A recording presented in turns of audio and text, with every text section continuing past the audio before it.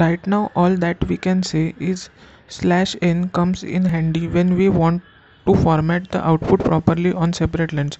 So slash n is useful when we want to format output. That means we want to go to next line. Then slash n is handy, or it is useful.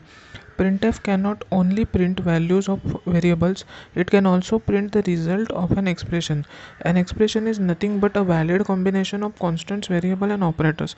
So printf cannot only print values of variables. So we know that printf is printing value of variable or value of integers, etc.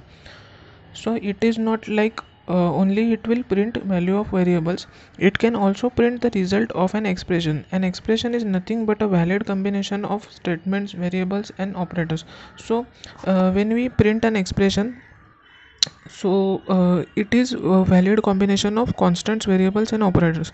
So we can say like that first some words, so it will be combination of words also, then integers also, and constants also, so and variables also. So it is not like that printf function is only printing variables, it is also printing other things and combination of other things also. Thus 3 comma 3 plus 2 c and a plus b star c minus d are all valid expressions. The result of these expressions, so these are basically expressions. So 3, then 3 plus 2 comma c, so this is a plus b into c minus d, is it's a expression. All these valid expressions, the result of these expressions can be printed as shown below. Printf uh, in inverted commas percent d, percent d, percent d. So percent d is for integers. So 3 is an integer, 3 plus 2 is an integer, then c is an integer, a plus b star c minus d is an integer. Note that 3 and c are also represent valid expressions. Now compilation and execution. Compilation and execution. Once you have written the program, you need to type it and instruct the machine to execute it. So once you have written the program, so we write program and you need to type it and instruct the machine to execute it. So we are instructing machine also to execute it. For that, to type your C program, you need another software called editor. So we write C program and then we turn it into hex file. So for turning this program into hex file, we need a compiler. uh, so once you have written the program, you need to type it and instruct the machine to execute it. So we are instructing machine to execute it by compilation. Now to type C program, you need another software called editor. So for typing C program, we need another software called editor. So it is used for typing program.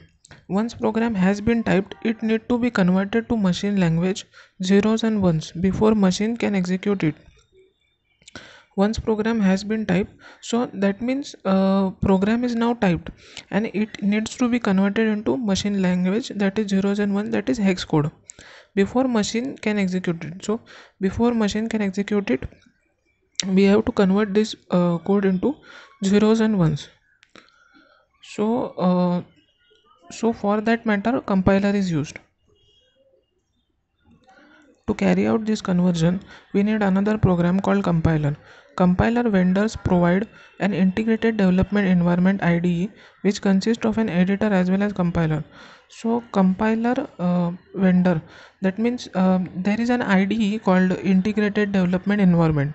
For example, the for microcontroller 8051, there is an IDE called Kill, mu vision kill. So we need an IDE. So IDE has all of these things called as compiler, then it has compiler, then for typing that program, editor it has, then for run that program it has another software. So IDE, that is integrated development environment, consists of all these things.